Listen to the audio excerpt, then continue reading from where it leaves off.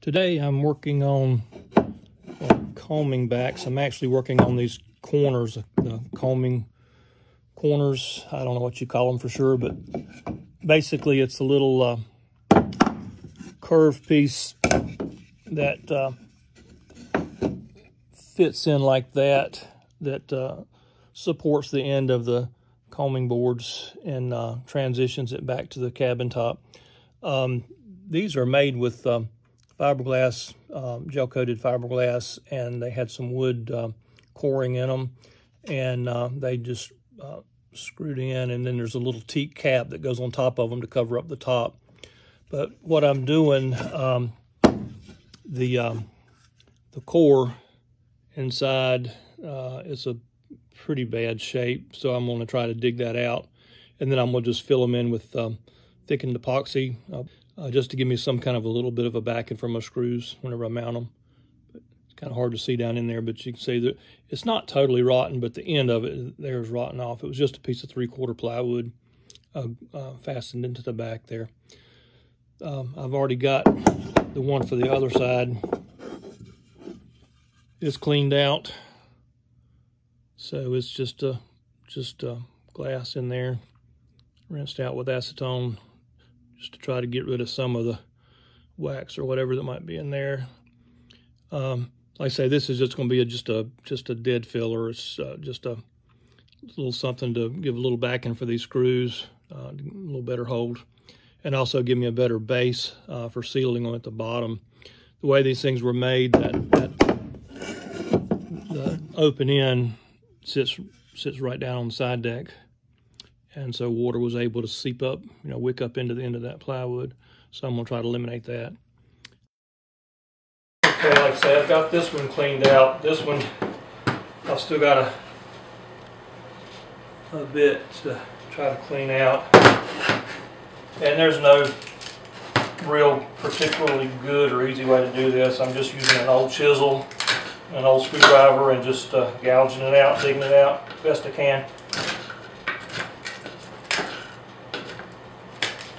The main thing is I'm just trying to get all of the rotten out. If it's not rotten, it don't really matter if it stays in there, I guess.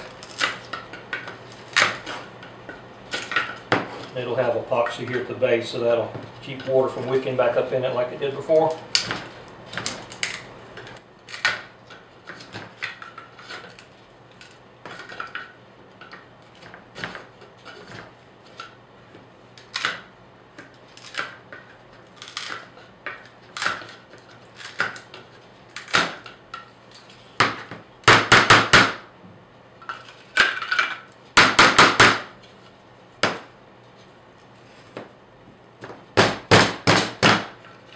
Go get my hammer.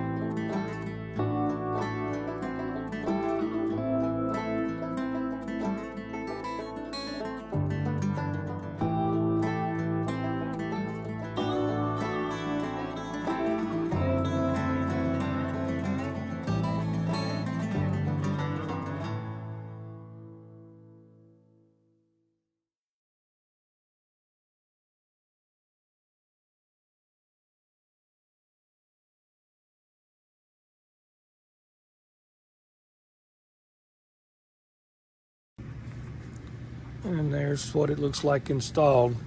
I've still got to put the bungs in this over the screw heads. And there's with the coaming back put in place. Of course, I've still got to mount a winch there. Previous owner put electrical tape over the holes. I got to clean all that off.